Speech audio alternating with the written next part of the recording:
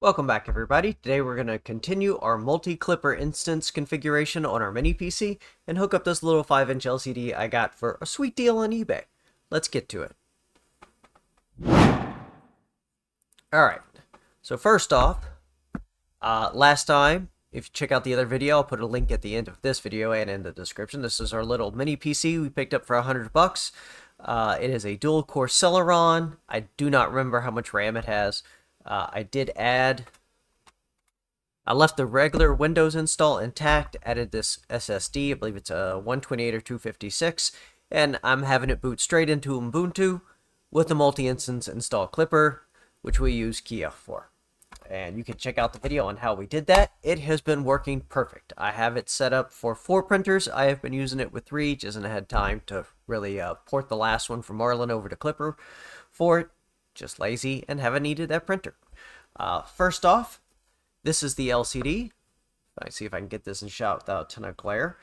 It is an 800 by 480, 16 by 9, although when you go into its configuration menu built in, it says 16 by 10, but I don't see any bars anywhere on the top or bottom, so it does appear to be 16:9.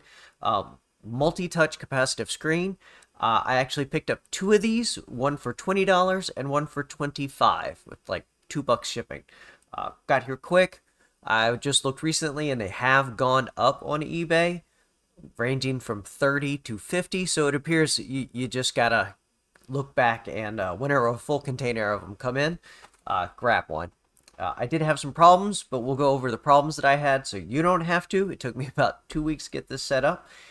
See if I can make this not look straight up my nose, especially with my sinuses as bad as they are at the moment. Going to try and get through this video without sneezing my brains out. Like I said, I had some issues, but I have figured that out, and we will cover that. We'll set this to the side real quick. I'll show you what came in the box, mostly, because I got ahead of myself. It just says portable monitor. The 2 that I got came under different brand names, but they are exactly the same. Screen, IPS. Nothing on this side. Looks like a little spot for a QR code or something. Your standard certifications, made in China, obviously. Portable monitor. It says it's black. It is an IPS, full viewing angle. It is LED backlight. It supports a Raspberry Pi, laptop PCs, Mac, Xbox One, PS4, Windows 7, 8, 10, and not 11 apparently. That's not true. I've hooked it up with a laptop running 11, worked fine. Security system monitor, industrial equipment, car reversing cameras, smart home equipment, etc. Let's get into the box.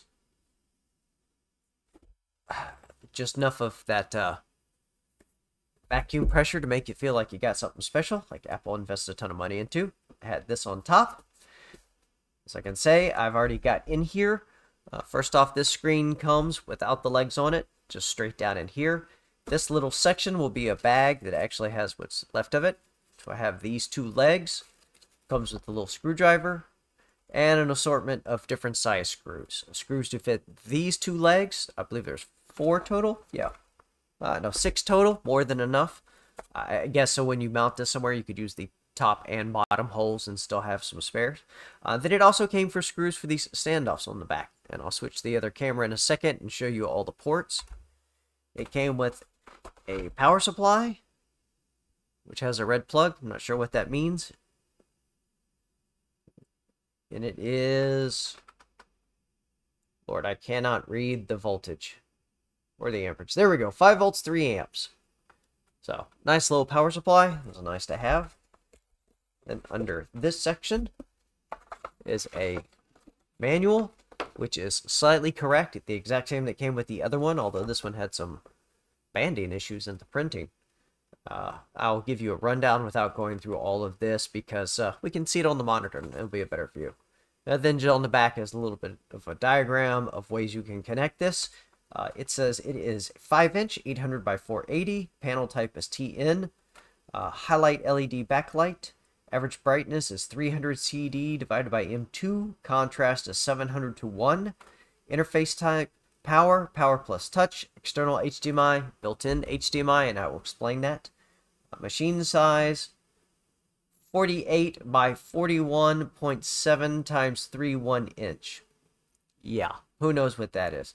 Also, on the photos used on the eBay listing, it had two different sizes. It had kind of a CAD drawing with diameter or dimension lines on it, but the same lines that went to the same points, like the screw holes, had two different sizes. Obviously, we're not between inches and millimeters. I don't know. I had to take calipers and measure this thing myself for another project I'm working on. Package weight 0.36 pounds, net weight 1.49 pounds. Once again, confusing. And you really don't need this for anything. Down here in the bottom, ton of stuff. Ton of stuff. The first one, I just got one package, which was just the box. The second one, I actually had two shipments, this box and one of these. It was actually this one, which was an additional USB-A to C cable. I'm not quite sure why they shipped this, because there is no USB-A on this unit, and there is no USB-C. So I'm not quite sure what this is for. But it's a nice cable to have. I don't know if it is power and data or just power. Don't know. I haven't tried it. But that came in a separate shipment. And now inside the box, both of them, of the two that I bought, came with pretty much all the same that was inside. We get a little stylus pen, which you do not need because this is capacitive. And I am about to sneeze.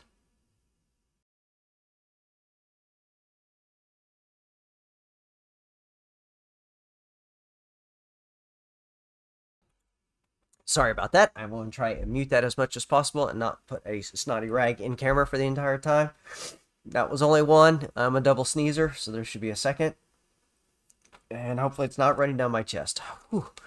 All right, back to what we have in the box. We have a USB-A to micro USB, very short cable.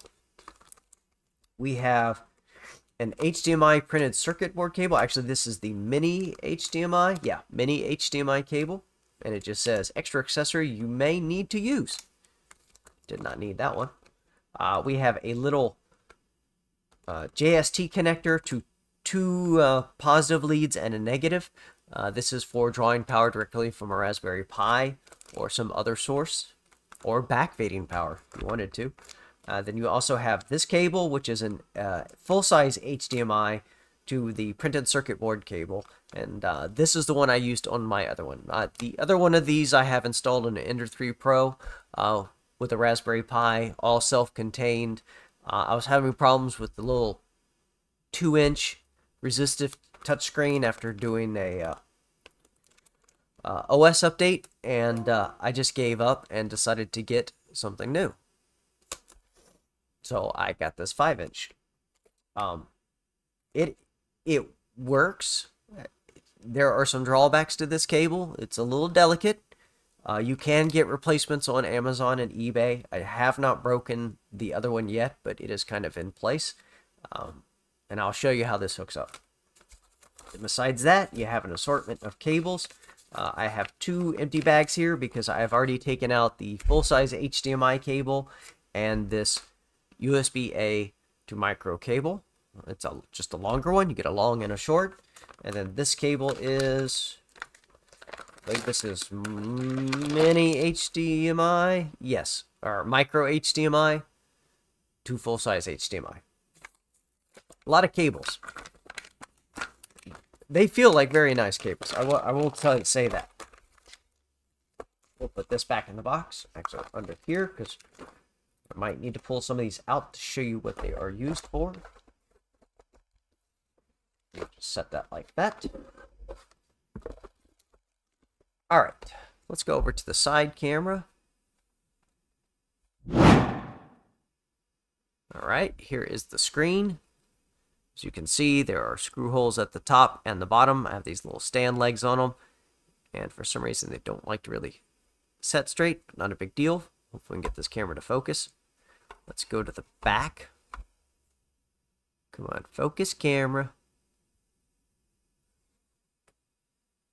There we go. All right, we'll just have to do this close. As you can see, there are dual speakers at the top. It says portable display 5-inch IPS 800 by 480 at 60 hertz. So you have your dual speakers. You have a power button for turning it on. So far, it has been a double press to get to turn on. I haven't tried to turn it off. I just have it auto turn off. A menu button, an up button, a down button, and an exit button. You have standoffs here, and as you can clearly see, it is set up to hold a Raspberry Pi Zero or a full-size Raspberry Pi. That's what I have on my other Ender 3. Over here, this small JST connector is going to be 5 volts ground, data positive, data negative. Oh, there was one more cable that came with this. Let me grab it.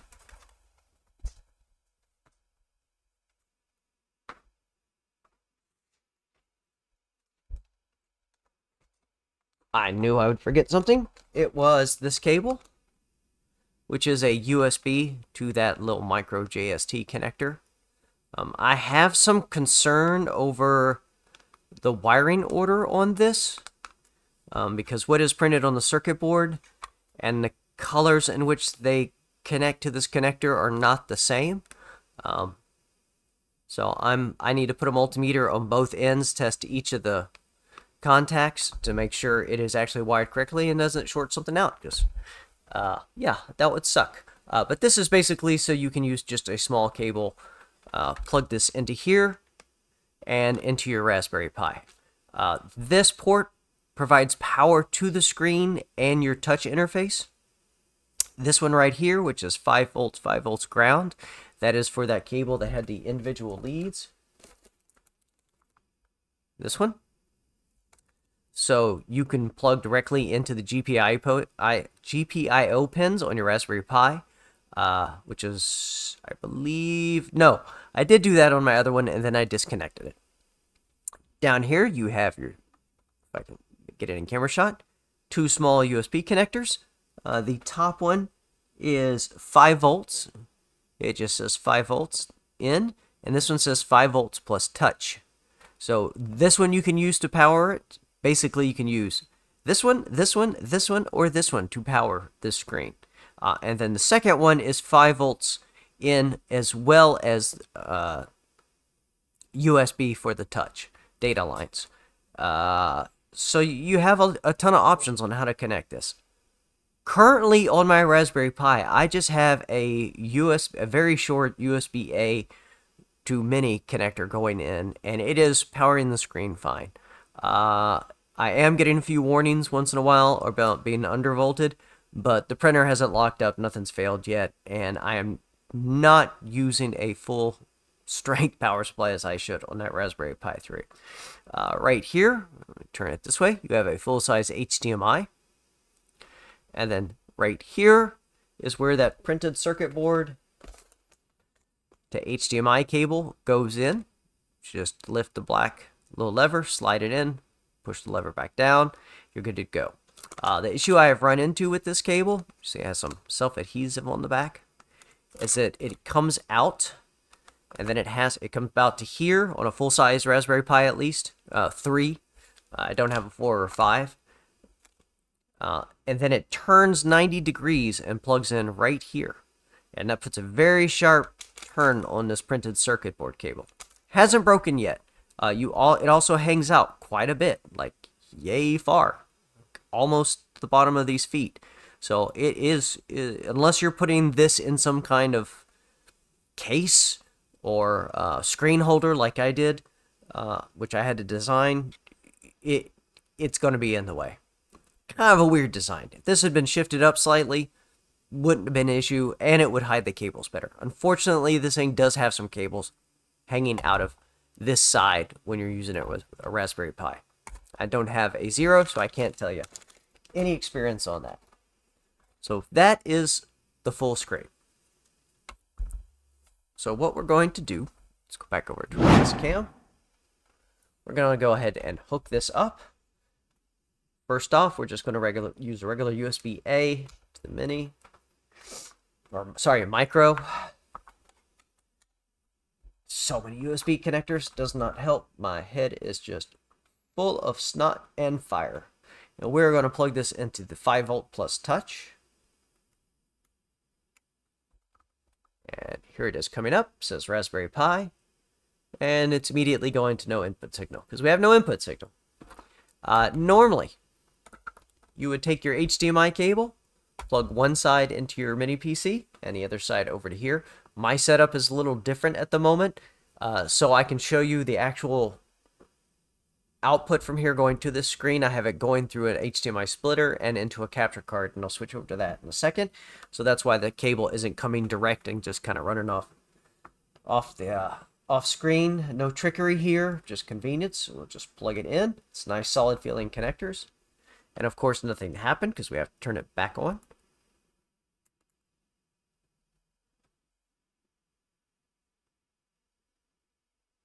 Oh, there we go. So there we go. There is KlipperScreen. And I did not have to do any configuration to get the touch to work or the screen to work on this system. Plugged it in and it just went. This is with Ubuntu, probably version 18. It's been a while since I set this guy up. Maybe 20? Maybe 22? Really don't know. Just went with the standard setup. Use KeyAuth to install all the standard Klipper, Moonraker, KlipperScreen, Crow's Nest, all of that. Same utility and script we all know and love. And it just works. It works. And as you can see, it's very responsive. Let me go over to the side camera, be a little better view. It's bright. It's clear. It responds to touch very well. It does get a bit oily on the surface. It's not like your cell phone that has a special coating to stop that, so it does have that. Then we go back, and there's all of our favorite controls. So, now, we're going to go over two things real quick. Let's go over to... Oop, gotta scroll off screen. Nope. To there. Hopefully, just to go back.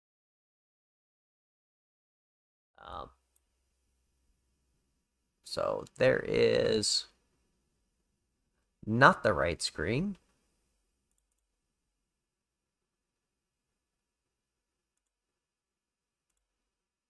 Let me find out what is going on here.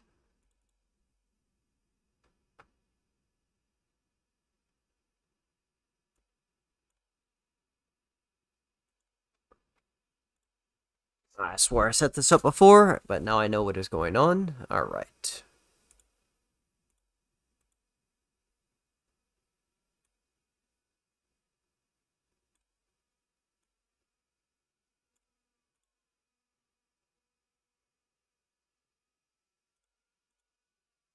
There we go. Okay. Sorry about that confusion there. Swore I had set that beforehand. So as you can see, here is the HDMI output going into the HDMI splitter and into a capture card into my streaming system, so you can see exactly what I'm pressing. It works absolutely perfect. Let's check for an update.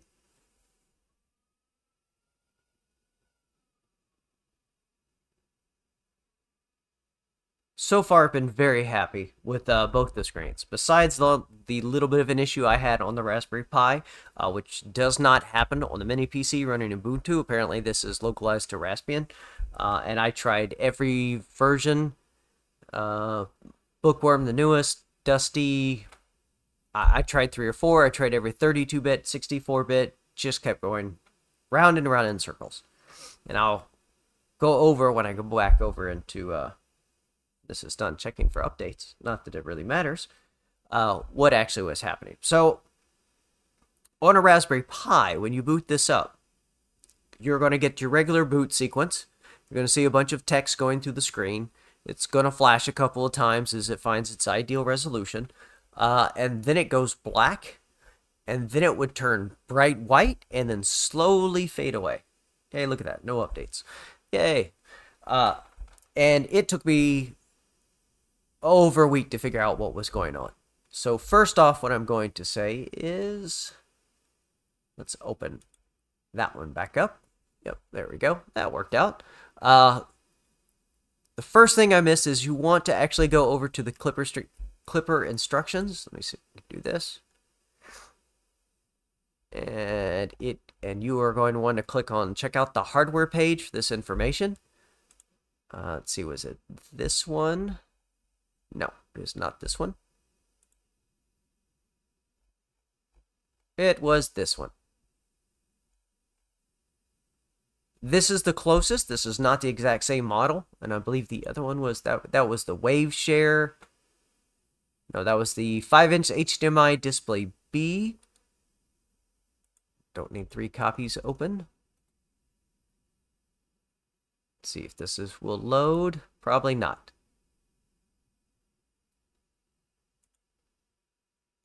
Yes.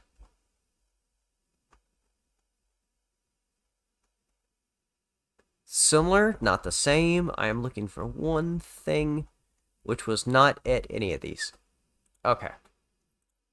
So in the setup for this one, the important part you need to pay attention to, if you are doing this on a Raspberry Pi, is this step 2, modify the config.txt. What is missing from here, which I did find on a third-party page, I believe it was on the actual, through the KlipperScreen GitHub, and through one of the actual hardware pages that comes off of there. They recommend this, and then there was one more thing which I completely missed. I did not have to use LCD-show. I know that's almost all these recommend using that. I tried that. It didn't give me an advantage. It just seemed to dirty up my config. Didn't need it at all, especially with the HDMI. So let's go back over to our browser. Sorry, into I'm Roman, and I am running MOBA Xterm here. You can use PuTTY, whatever your favorite SSH client is. Right now, let's see, bring it up so I can see. There we go. I have logged into my second printer. This is the completely self-contained one. It's an Ender 3 Pro with a Raspberry Pi 3 and the same 5-inch screen. To get this screen to work on Raspbian, or probably some other flavors of Linux on the Raspberry Pi, this is what I had to do, and I believe is you'll probably have to do. Maybe different with the new Bookworm release, but I do not know. So we are going to cd into our boot directory, do an ls. We are going to nano config.txt. We're going to scroll down.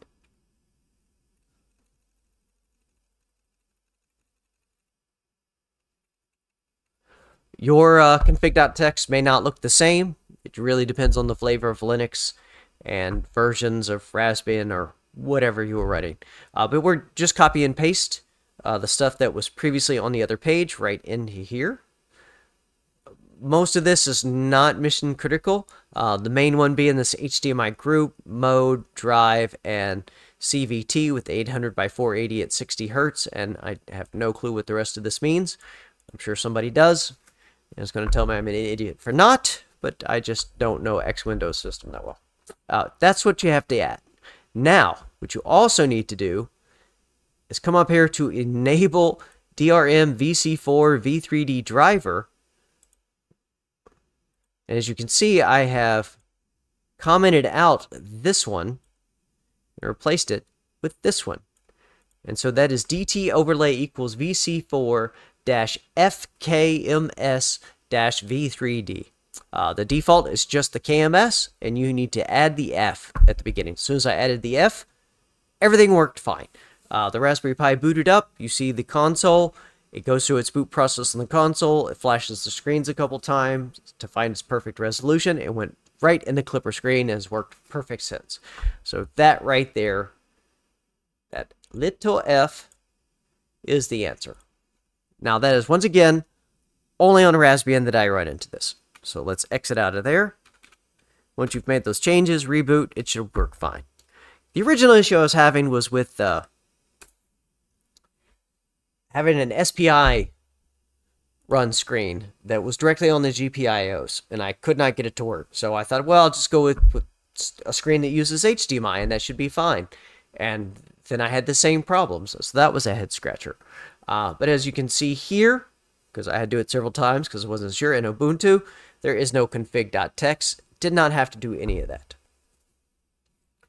Let's go over to our home directory. All right, so we are in the root of our home directory that we set up everything under, and the account on our mini PC. And if we do an ls, we're going to have multiple folders.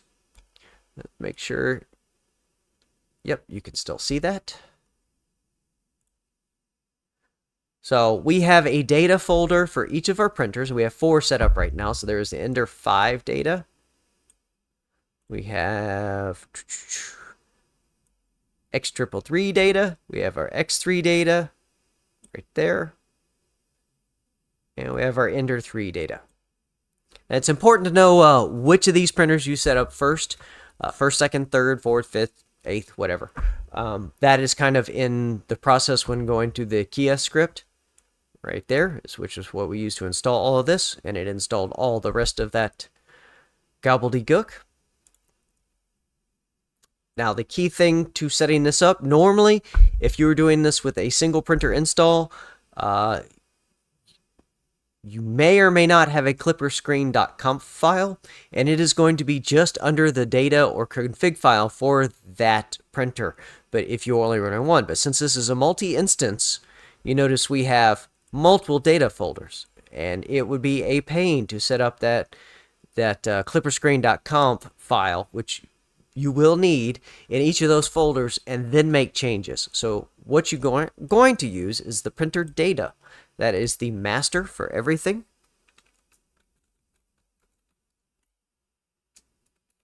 If I can type. All right, and we will go into the config folder.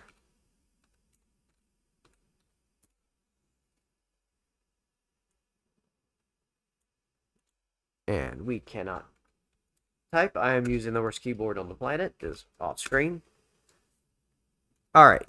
So in here we have pretty much the same files you're going to find in your normal config directory under main, sail, or fluid for running Klipper. This one did not have a KlipperScreen.conf. So I just had to go online, and if you go to, let's see here.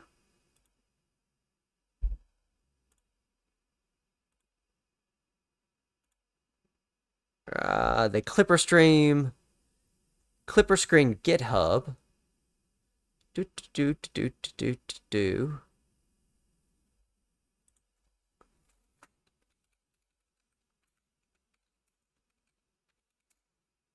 Thought I had set that up as well.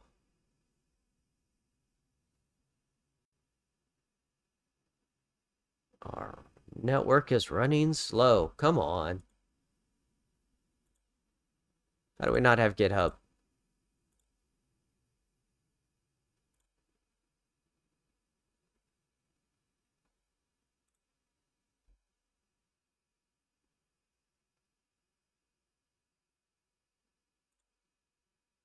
There we go. Boy, my Pi hole is having issues right now. So over here on the KlipperScreen GitHub, there was documentation, which was probably on the other screen. Yep. I believe it was under configuration. Yeah. So right in here, main options, you'll want to copy. Yeah, pretty much the main options, and I'll show you mine. There are some additional options you can set up. Of course, all these additional speeds and temps.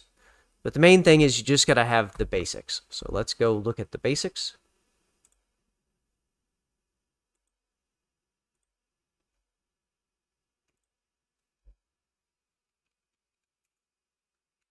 Is case sensitive. So we have to have our main in brackets, invert X, Y, Z. I have not tried changing those to true. I'm pretty sure they work, but I have not tried them. Job complete timeout, job error timeout. Auto close pop-ups equals true. Language equals English. Show cursor false. Default printer. I set up the Ender 3 Pro first, so that is my first and default printer. Use default menu. True. Use DPMS. True. And that's for turning off the screen. And then there is some auto-generated stuff that comes down here the first time you make changes in KlipperScreen using the actual interface. It should generate this file, and it adds this stuff at the end. Not always. So I just had to copy and paste this into here and save it. Now, what we need to do to make this work with multiple printers. So we want to be able to go to the screen, and as you can see, there's no option here to change to the individual printers. I was very confused. Thought maybe under here, no. Nothing on the side. It goes to our macros. Emergency stop, no. How do we do it? What we need to do, go back into our KlipperScreen.conf. All right. And I am pausing because I only have one monitor, so I'm having to do this and hide OBS. We're just going to come to here. Give ourselves some space. And we're going to add bracket. Printer. Ender -3. PRO. Bracket. We're going to put in Moonraker _ host : space. Oh, gotta blow my nose. One.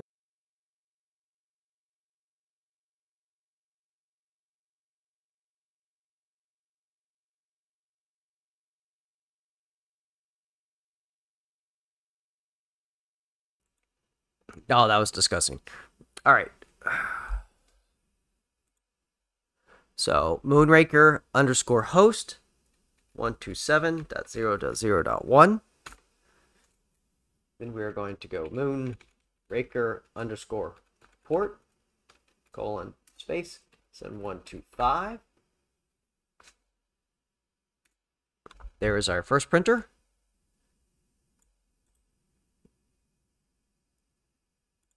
Now let's copy it. And we're going to paste it in again. Paste it in again. Paste it in again for as many printers as you have. So now we need to come back and fix our names. Otherwise, I would just give you 4 options to control the same printer.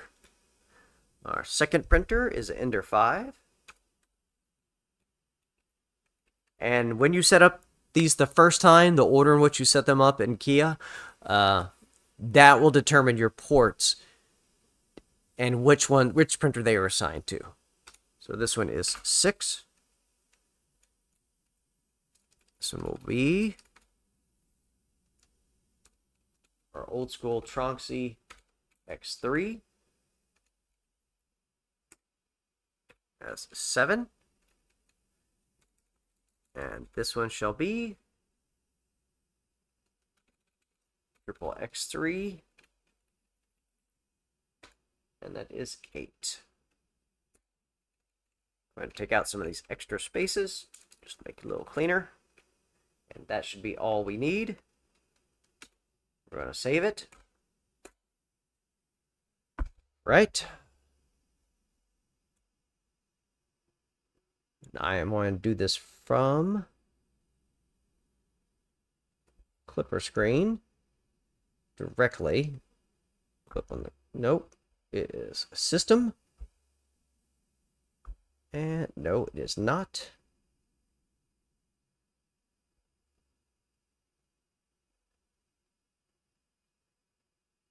Do.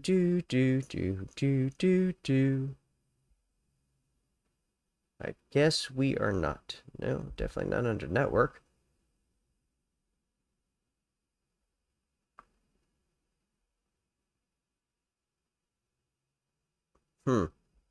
Okay, we're just going to restart the service. Actually, let's go back.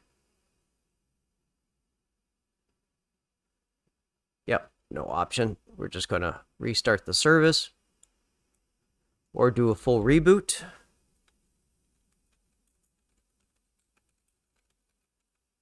So we are going to do sudo space systemctl space restart,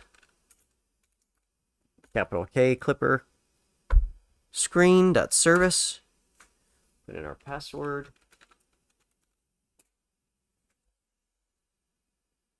Hopefully this comes up. Oh, look at that. We cannot spell Moonraker. Fail. Okay. I'm sure you all caught that the first time. This is what happens when you try to make changes while you are sick.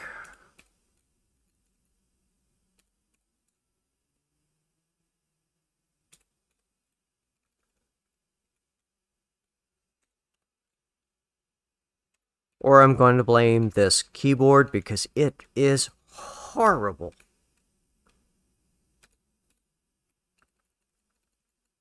Right? Save that.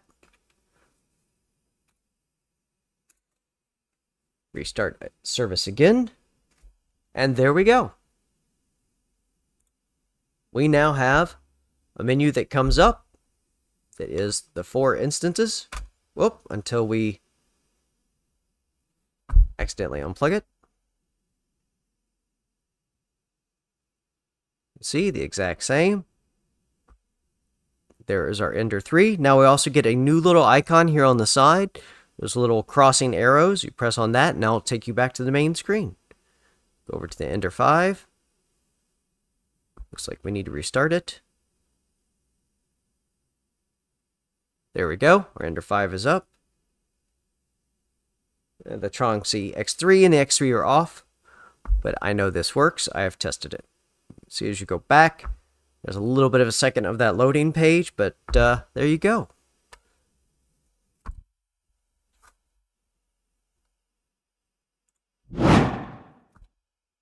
So there you have it. I hope that helped you out. Now you can do one of these mini servers and have a full KlipperScreen interface to control multiple printers. I have 4 currently. Depending on the processing power that you have in that mini PC, they get better and better all the time. I'm sure you could run many more printers off of one of these guys. I have not had any issues. I have had 3 of them printing at the same time, 200 millimeters a second. I've had no issues. So with that, I hope this helps you out. We'll catch you on the next one.